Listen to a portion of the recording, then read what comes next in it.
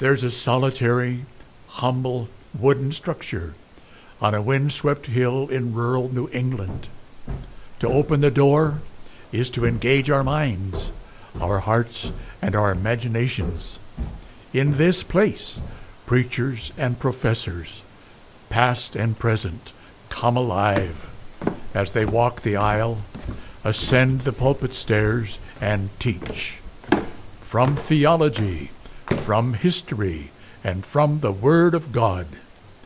Welcome to the Saybrook Meetinghouse, an audio production of Saybrook Ministries.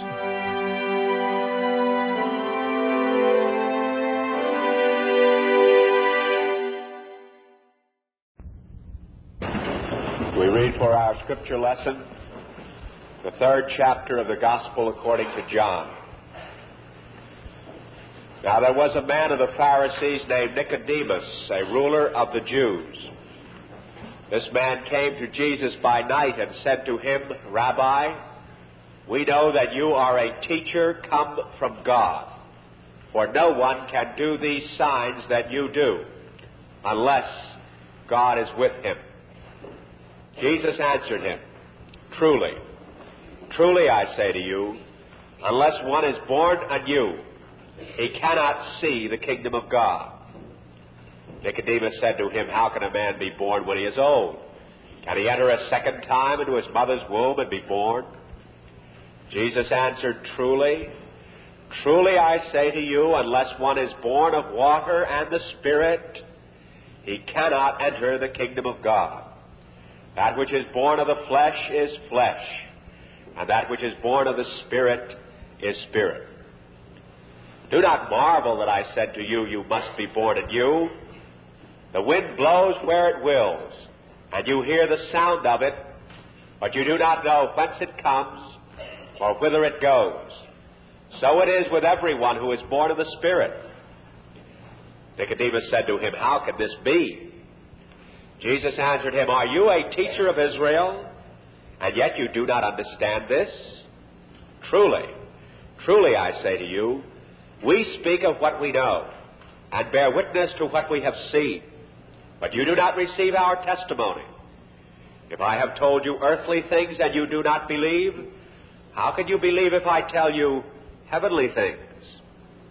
No one has ascended into heaven, but he who has descended from heaven, the Son of Man. And as Moses lifted up the serpent in the wilderness, so must the Son of Man be lifted up. And whoever believes in him may have eternal life. For God so loved the world that he gave his only Son, that whoever believes in him should not perish, but have eternal life. For God sent the Son into the world not to condemn the world, but that the world might be saved through him. He who believes in him is not condemned.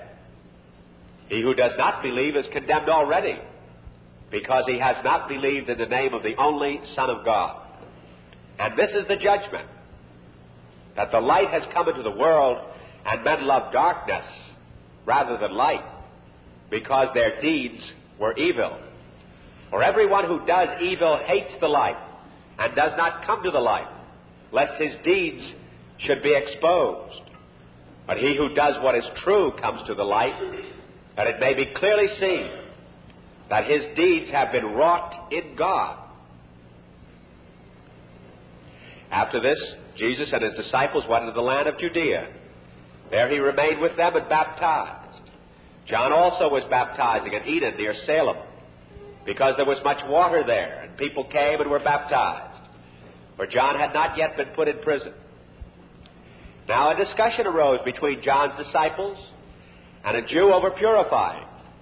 And they came to John and said to him, Rabbi, he who was with you beyond the Jordan, to whom you bore witness, here he is baptizing, and all are gone to him. John answered, No one can receive anything except what is given him from heaven. You yourselves bear me witness that I said, I am not the Christ, but I have been sent before him. He who has the bride is the bridegroom. The friend of the bridegroom who stands and hears him rejoices greatly at the bridegroom's voice. Therefore this joy of mine is now full. He must increase, but I must decrease. He who comes from above is above all. He who is of the earth belongs to the earth, and of the earth he speaks. He who comes from heaven is above all. He bears witness to what he has seen and heard, yet no one receives his testimony. He who receives his testimony sets his seal to this, that God is true. For he whom God has sent utters the words of God. For it is not by measure that he gives the Spirit. The Father loves the Son, and has given all things into his hand. He who believes in the Son has eternal life. He who does not obey the Son shall not see life, but the wrath of God rests upon him. May God bless to our understanding this portion of his Word. In this brief series of messages, we preach first on the Christian doctrine of hell, indicating that the Bible, and especially our Lord Jesus Christ, teaches not only plainly but repeatedly and most emphatically and solemnly that all the impenitent wicked at the moment of death shall come into judgment, which judgment shall ultimately be in both body and soul, in varying degrees, but in a perfect intensity of anguish and suffering, without alleviation and without ever coming to an end. Last evening we considered the question, who is in danger of this judgment?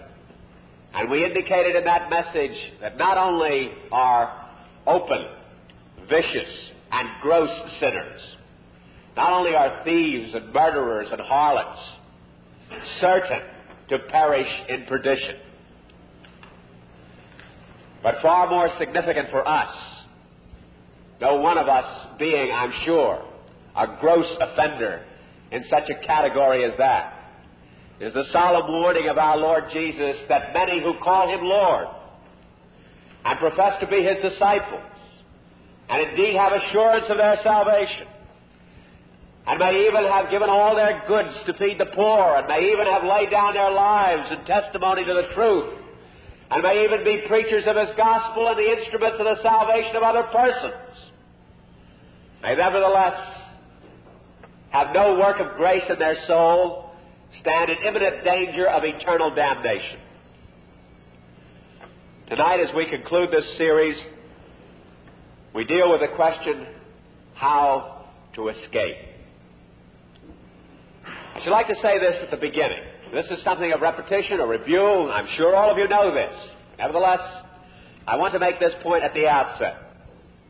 The Scriptures teach us plainly that there is a hell. It warns us very solemnly and deliberately about it. It wants us to know the future destiny.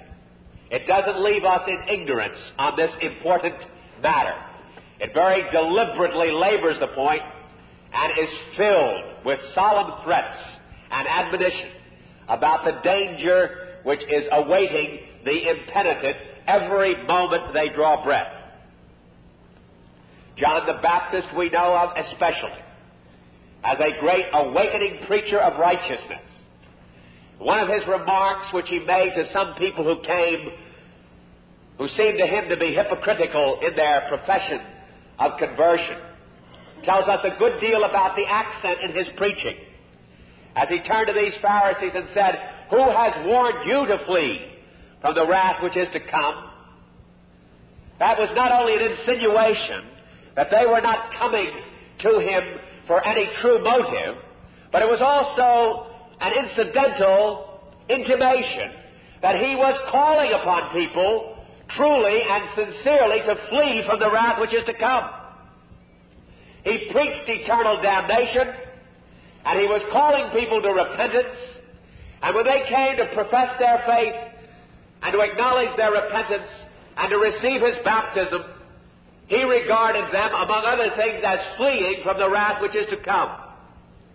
But as we said on Sabbath evening, our Lord Jesus, more than John the Baptist or more than any other preacher in the sacred word, did dwell upon this theme of endless punishment in the world to come, and did warn men who heard him to flee from the wrath which is to come. He was a very solemn preacher of the last judgment.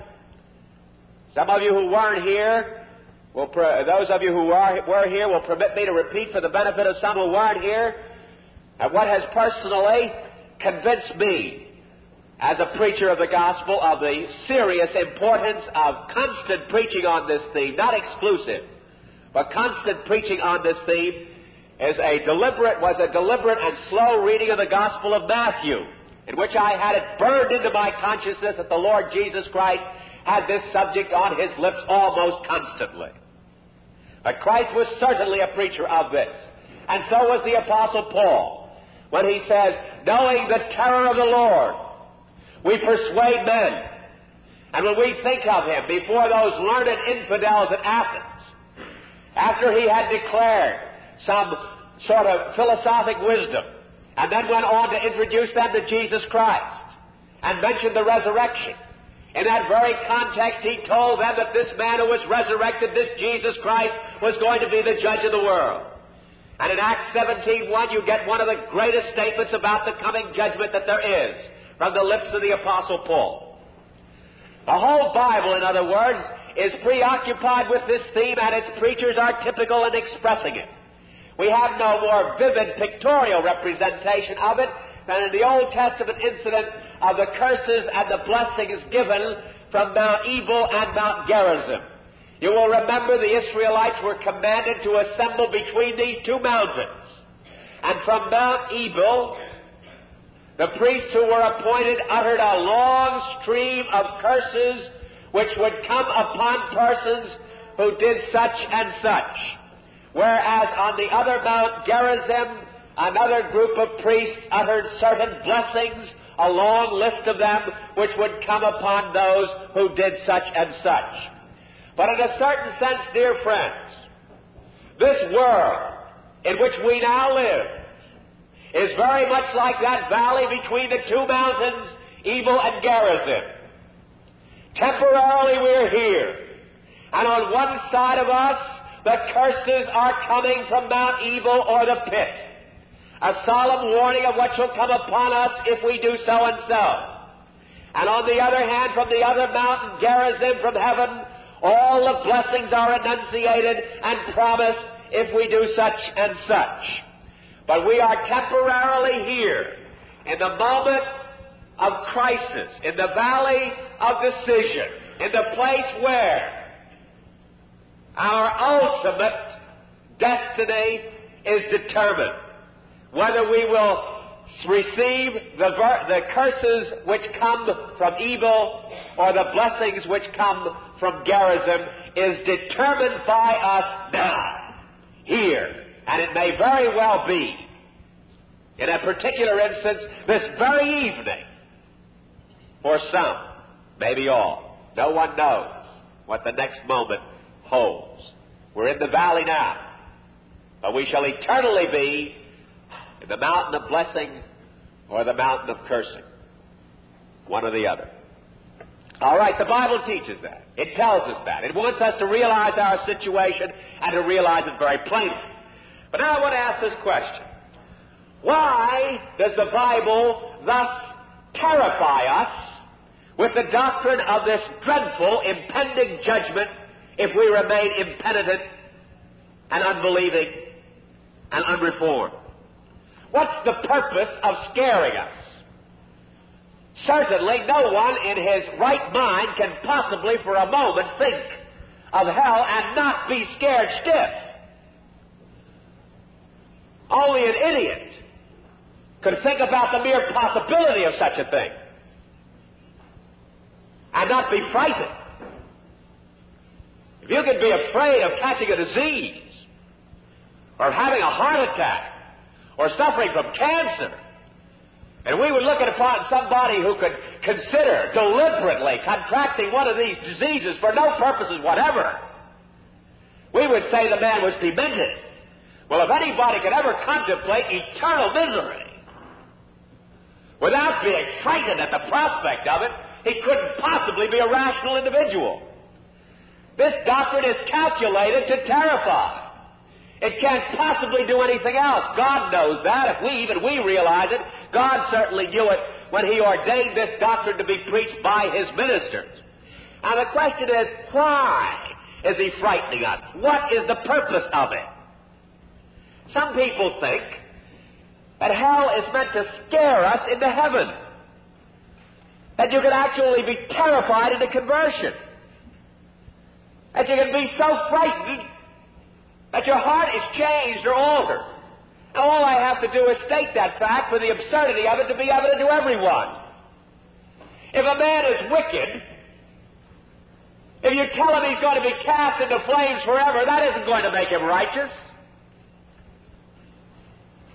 How can any amount of threatening possibly change a corrupt soul? Yes, it will terrify him. Of course he'll be scared stiff. But what change will that make in him? If actually you could effect a new birth, an alteration in a person, by simply terrifying him, the devils would have become angels long ago. They have known the full visitation of divine wrath, that about which we merely speak. They know, and they've known it for a long time. And although we don't know exactly what it is, but there is something coming, even with respect to the devils, which terrifies them yet more. It's something connected with the final judgment. I don't know exactly what the Scripture means by it, but there is something yet impending for the devils which terrifies them even more than they're frightened now. It's indicated in the New Testament when they cry out to Jesus, "Hast thou come to torment us before our time?" There's going to be an augmentation or increase of their torment connected with the final judgment, but they're scared. They're scared now with all their agony. They're frightened for an increase of it which is yet to come. And yet, they're devils. They've never had a holy thought. They've never had the slightest compunctions of conscience. They've never had the slightest tendency to turn from their sins. They're not a bit better now than they were when first they fell in their awful rebellion against God. If sheer terror could change a person, I repeat, the devils would have become angels long ago. No, dear friends, it's a very gross mistake to suppose that Almighty God is frightening us with the sheer fact of a coming judgment because He intends thereby to make angels out of us, to convert us out of sheer fear. It can't be done. If our hearts are evil, the threat of judgment will make us more evil. If we're blaspheming against heaven now, to be told that heaven is going to plunge us into eternal torment will make us blaspheme all the more. No. Hell never, ever converted any soul. God knows that, and He never intended to use it as an instrument of conversion. But He does declare it to us. He does command His ministers to proclaim it to the people. Now the question is, why? Well, this is why. What do you do when you're frightened? What do you do when something is dangerous and imminent in your life? If somebody brings you some news that at such and such a time some very dread event is going to take place, what do you do as rational people? Well, you sit down and say, how can I possibly avoid it? Naturally, that's what you say. And I say you'd be out of your mind if you did it. But even with some ordinary earthly disaster, if you're forewarned about it, the very first thing you're going to say is, how can I possibly avoid it? Well, if you're told about an eternal disaster, hell, naturally you say to yourself, how can I avoid it? What can I do to escape it? What's the way by which I can be delivered from this awful, impending judgment? You're naturally going to cry out, what must I do to be saved? How can I be delivered? Well, that's precisely the response you're expected to make. That's exactly what God wants you to do.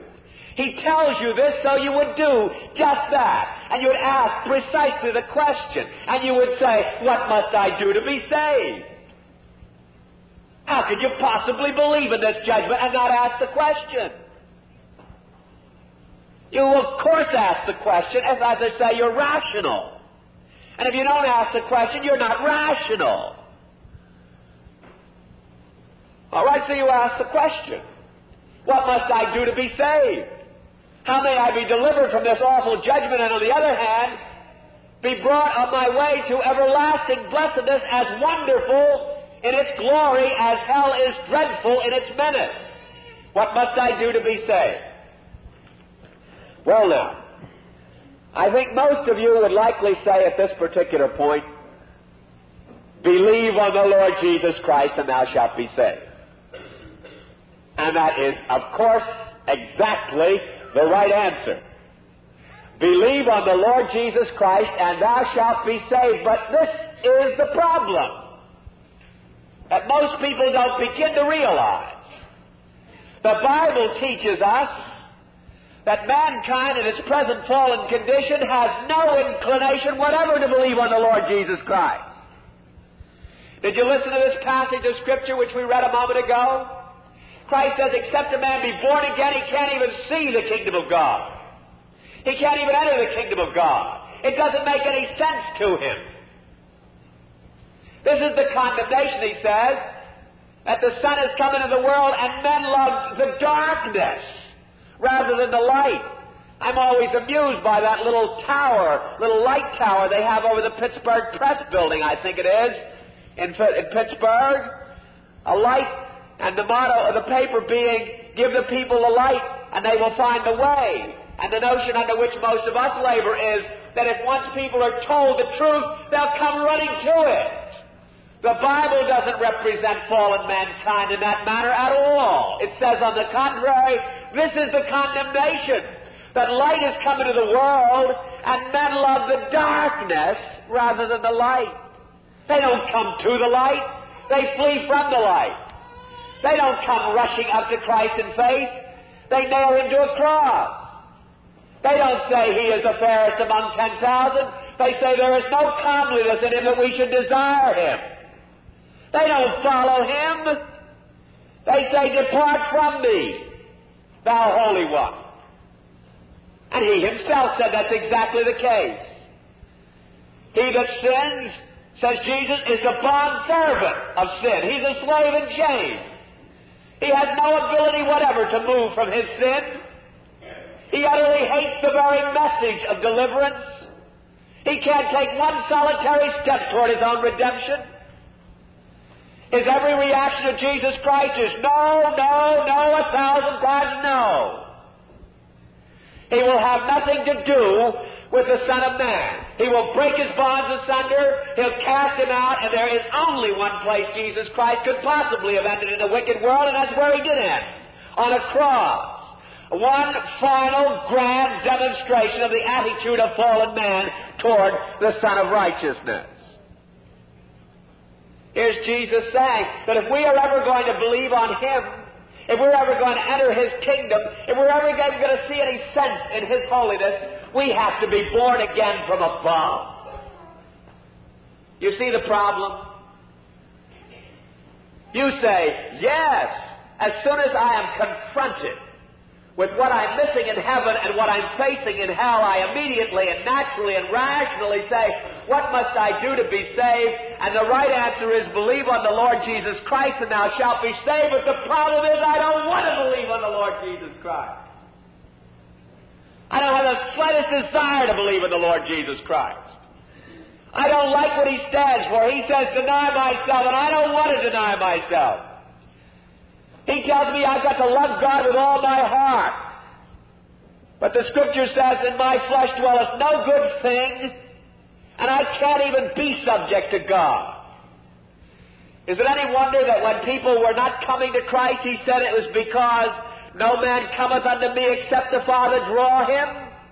Unless God Almighty illumine from above, unless he break these bonds, unless he change the heart, unless he makes over again, the individual will never believe in Jesus Christ. You will not.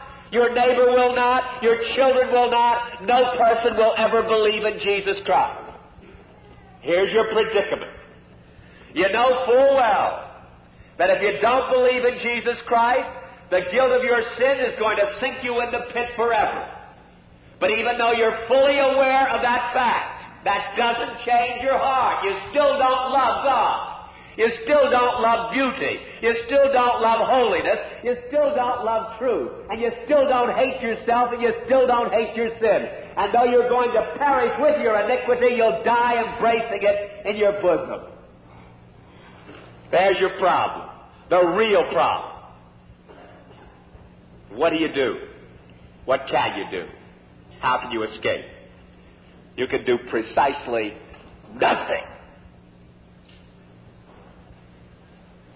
There isn't a solitary person in this room who could do one solitary thing to deliver himself. Only Almighty God can deliver you. Mind you, the very God whose wrath is what threatens you is the only person who can possibly rescue you. The very God whom you hate is your only hope for your salvation. The very God who is warning you that unless you repent and turn to Him, you will perish, is the only one who can give you the grace of repentance and faith. There's your predicament. The only hope you have is in your enemy, the one you hate, the one whose laws you violate, the one whose Son you will not naturally accept. And yet, unless He change your heart will remain obdurate and obstinate and unbelieving, and you will perish in the midst of the most solemn and repeated warnings of the dread consequence of such unbelief. Now the question is this: if God alone is our help, and we disabuse our minds permanently of any false notion that we can do anything toward our salvation, the question still remains, is there anything we can do to enlist God's help? Is there any step we can take toward Him? Now mind you, He is our enemy because we are the violators of His law, but we're asking ourselves the question, is there anything we can do to stir His pity, to move Him whose judgment is upon us to show us mercy? Is there anything we can do? Now at that point, yes. Yes. If we do not have a believing heart, and as we are born in this world, we're born with a depraved heart, and unless we're changed from above, we do not have a believing heart. If we are in our sins at the present time and simply alerted to the danger of such a condition, no longer capable of eating, drinking, and being merry, and going on living in open defiance, as if there were no hell, as if there were no accounting, as if there were no judgment, we're past that. We're awakened from our sluggish slumbers. Whatever happens to us, we're not going to be surprised in the world to come. That is past. We're no longer ignorant. We're no longer slumbering. We're awake now. But we know full well our limitations, and we realize our desperate dependence upon our God, and we ask ourselves the question, since we don't have a believing heart, is there anything we can do while we wait and hope that God will give us what we need? Our enemy will love those who hate Him. Well, the Bible indicates there are some things we can do. But the very first thing is this: we have to recognize. We have to recognize that when we even approach God, we do so as persons who are naturally obnoxious to Him. So many of us come to church as if we're doing God a favor.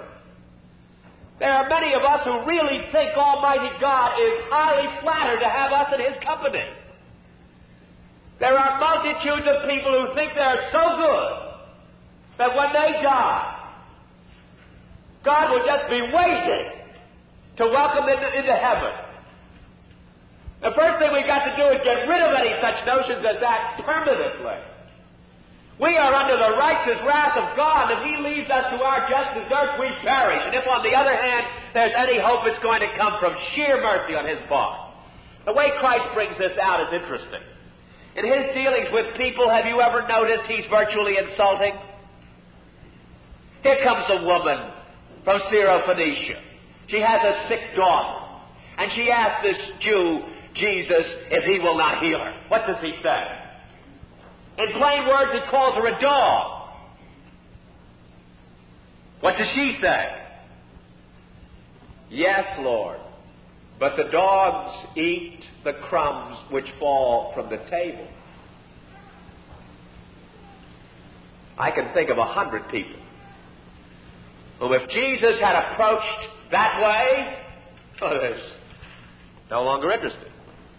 You can't insult me twice. You don't call me a dog. Nobody talks to me that way.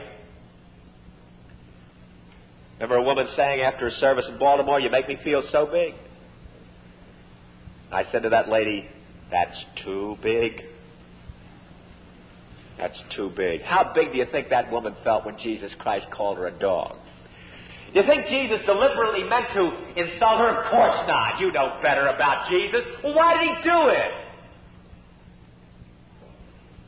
If she had any pride, if she had any arrogance, if she had any notion in her mind that she deserved the mercy of Jesus Christ, she would never get it.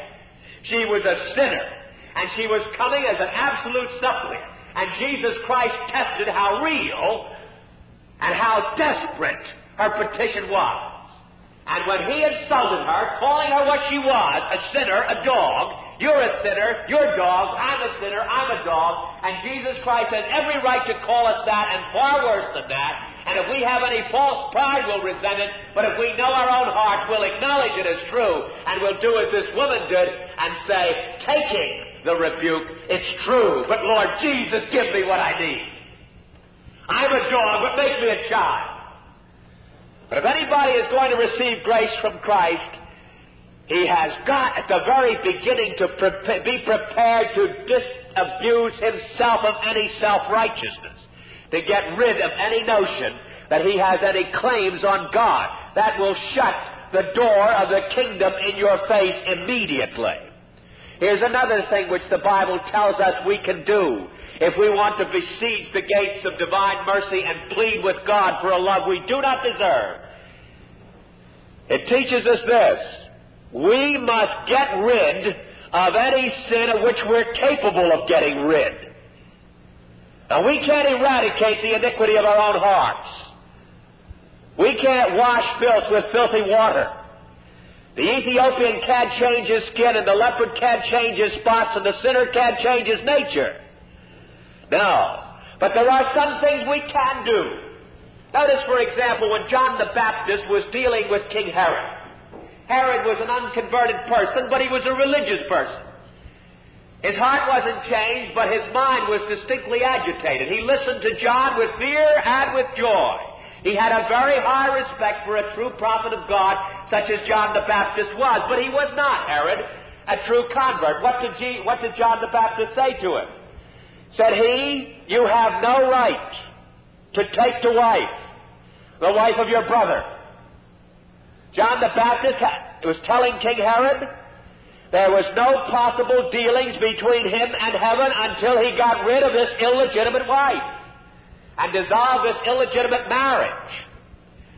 John the Baptist wasn't saying that if Herod broke off that illegitimate relationship, his heart would be changed. But what he was saying to Herod was, there was no possibility of his sincerely asking for the mercy of God while deliberately outraging the commandments of God by open and crass violations thereof.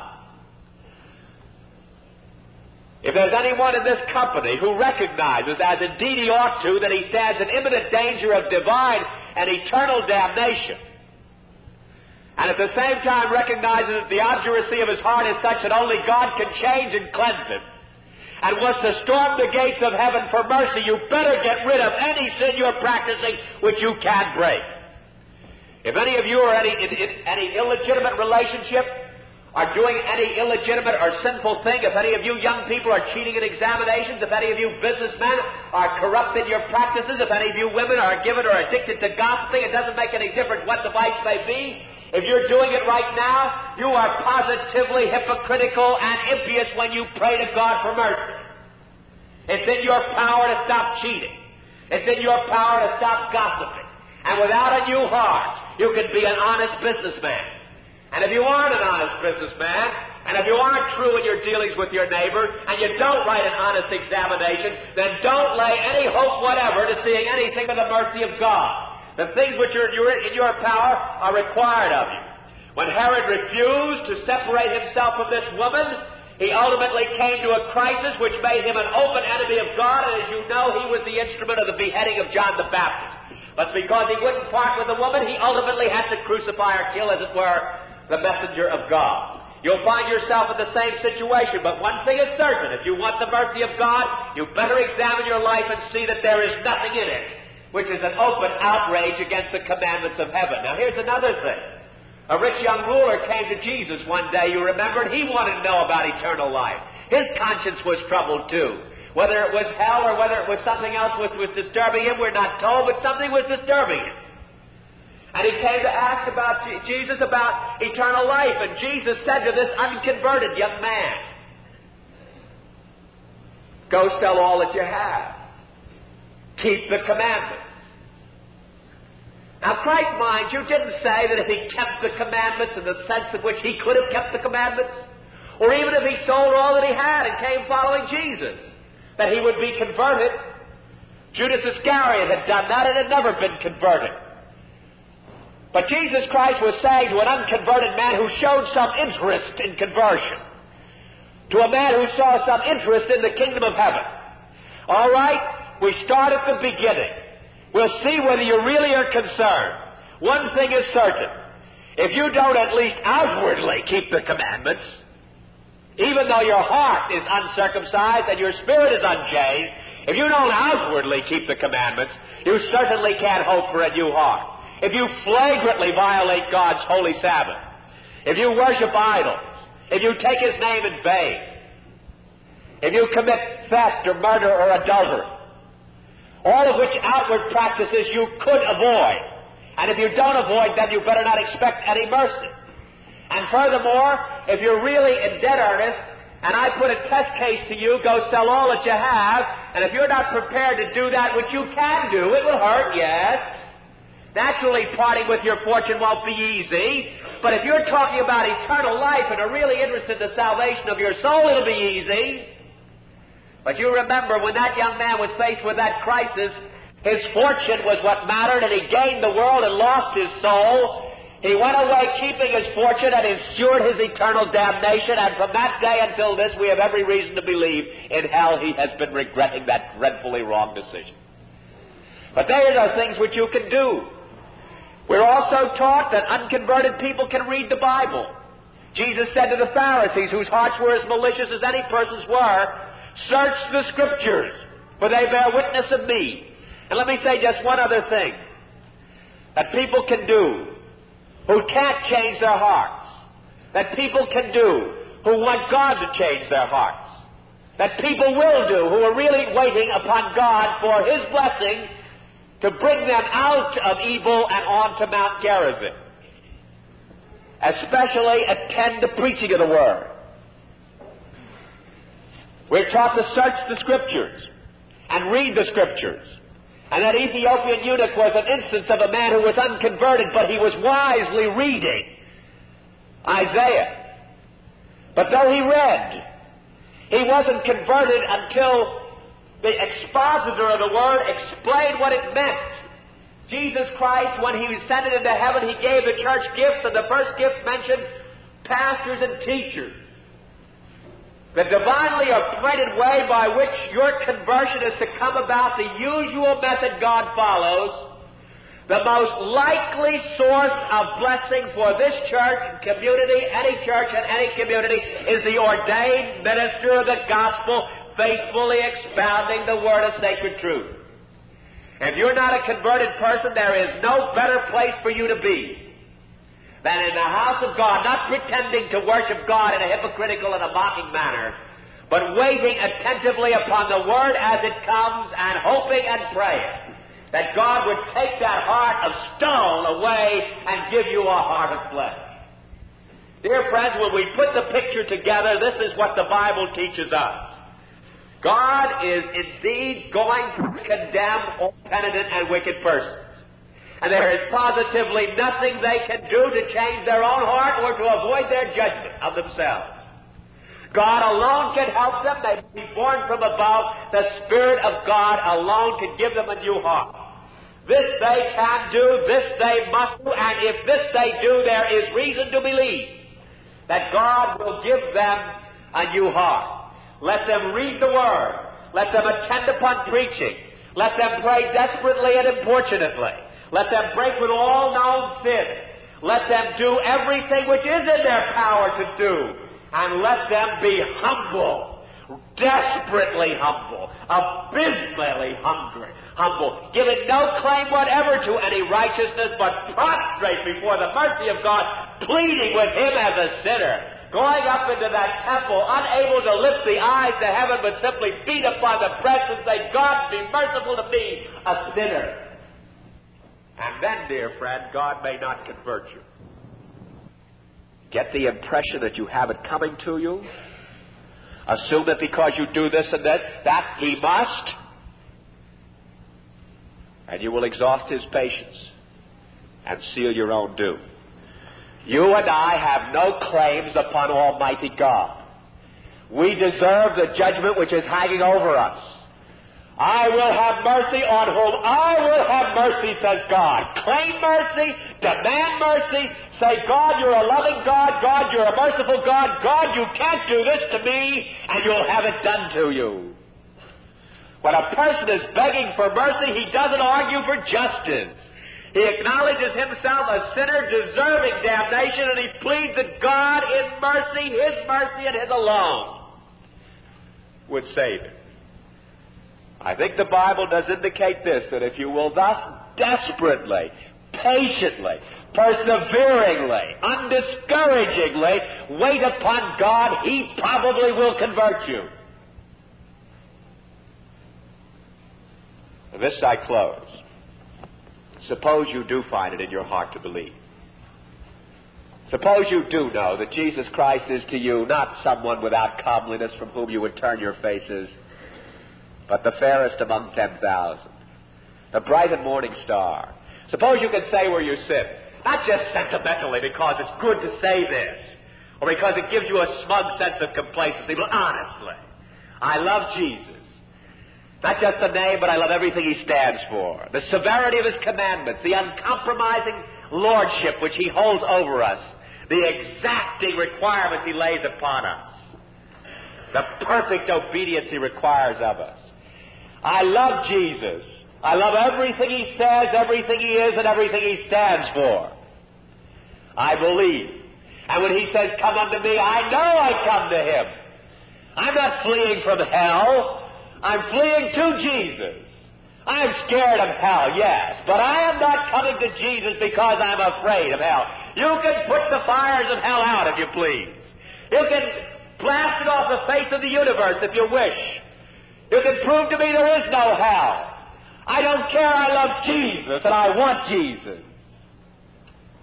If you find that in your heart, dear friend, then remember what our Savior has said here to Nicodemus. You have been born from above. The Spirit of God has wrought grace in your soul. And as He said to His disciples of long ago, He says to you, blessed are ye and rejoice that your names have been written in the book of life. He has not appointed you to damnation or to wrath, as the Scripture says in Thessalonians, but to life. My sheep hear my voice. You hear His voice? That means you're His sheep. If you believe in Him now, it's because God is bringing you to Him. No man cometh unto me except the Father draw him, and you're coming to Him, so the Father's drawing you. He's saying to you, as He said to Peter, blessed art thou. Flesh and blood hath not revealed it unto thee, but my Father who is in heaven. And someday, at that last judgment, when you take your place with the sheep on His right hand, you'll hear Jesus Christ saying, come, ye blessed of my Father, inherit the kingdom prepared for you from the foundation of the world. So, dear friends, if you would escape the judgment, wait desperately upon God. And if you find it in your heart now to believe in Jesus, believe in Him and rejoice, not only that you have escaped from hell, but that you have been brought into eternal life. Let us pray. Oh, our Father in heaven, Thou art God, and there is none beside Thee. Thou hast spoken to us in these last days in Thy dear Son, and Thou hast given to us Thy written word for the permanent instruction of Thy people. Thou hast set us between Ebal and Gerizim. We are in the valley of decision. O God, our God, bring this solemnity and the cruciality of this moment, these days of our years, into the keen consciousness of everyone present, that we may not foolishly dance in the shadow of the gallows, or make merry when our hearts are not at peace with God. But, oh, teach us, we pray Thee, to apply our hearts to wisdom. We thank Thee that Thou art gracious, and that everyone who truly comes to Thee, Thou dost graciously receive, and that no one who sincerely desires Thee shall be cast out. But we acknowledge, O God, we do not have it in our hearts to come, nor do we of ourselves sincerely love Thee, but Thou alone, O Spirit of God, can work this change in us, which will make us love the God whom we now disobey. O blessed Spirit, descend upon us, we pray Thee, in mighty power, in convicting, and in converting, and in sanctifying power, that we may wait upon Thee, that we may rejoice in Thee, and that we may make our way not to eternal death, but to everlasting life. For we ask it in Jesus' name. Amen.